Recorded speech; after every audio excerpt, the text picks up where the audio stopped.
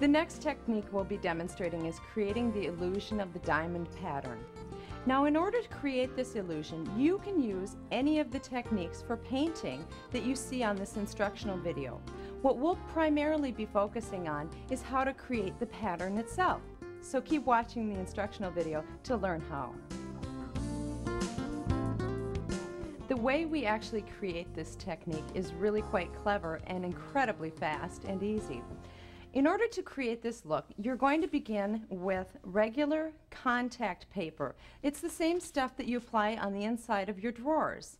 It can be any color or pattern on the outside because we're actually just going to use this as a template. Now, what makes this so simple is on the back of this paper are actually grids where it measures so you can determine exactly where to cut. The width on this contact paper is 18 inches, so I recommend that you cut these into 18-inch squares to prepare creating your templates for the wall.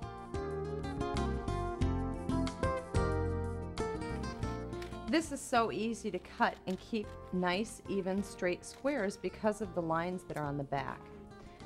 Again, I'm cutting these into 18-inch lengths because they're 18 inches wide. Generally, you want to have at least a couple of rolls cut up into squares before you begin applying them to your wall. The first thing that you need to do is you need to create level lines on your wall because this will be your marking point for applying your contact squares. The first thing that you need to do is determine what corner of the room that you're going to begin. So right here, I'm going to work right up next to this edge. The amount of distance for the first line that I'm going to choose will be 12 5/8 inches. So I'm going to take my level and measure out 12 5/8 inches and make a little mark. I'll go ahead from that point. My next line will be exactly 25 1/4 inches. And that brings me right here.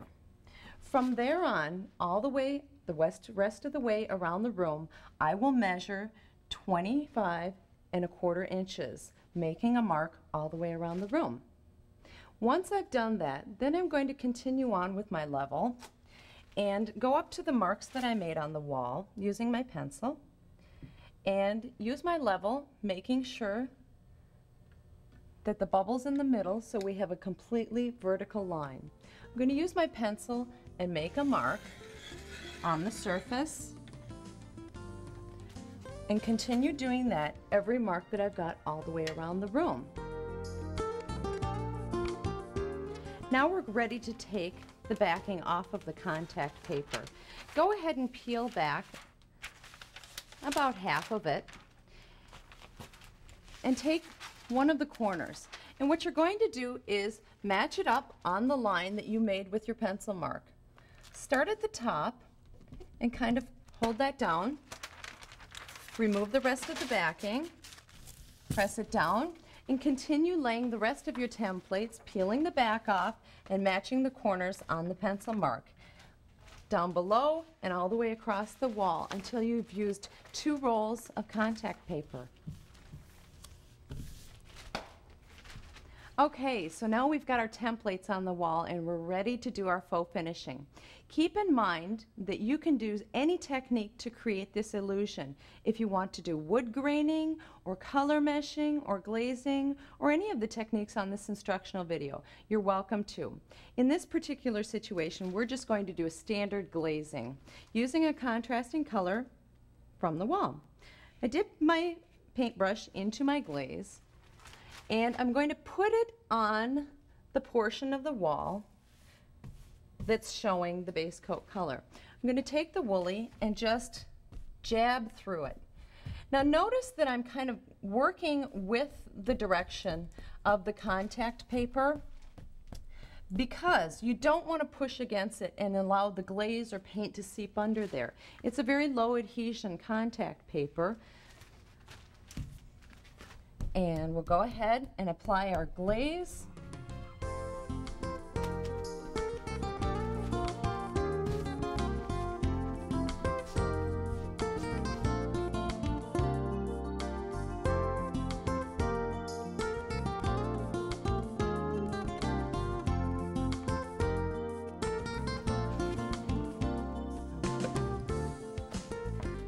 So now here comes the fun part. We're actually going to remove the contact paper to let us see the illusion that we've created. And it's pretty fun removing the contact paper.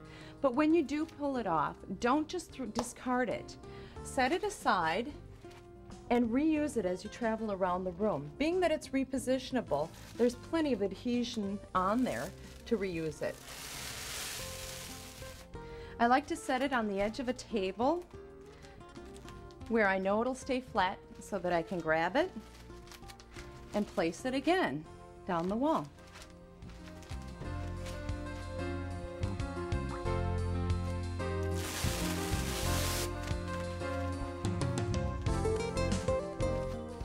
So that's our fabulous diamond technique. Now it's really a dramatic look. It's wonderful for an accent wall or maybe even a dining room. Many different places you can use it in your home. So thanks for watching our diamond instruction video.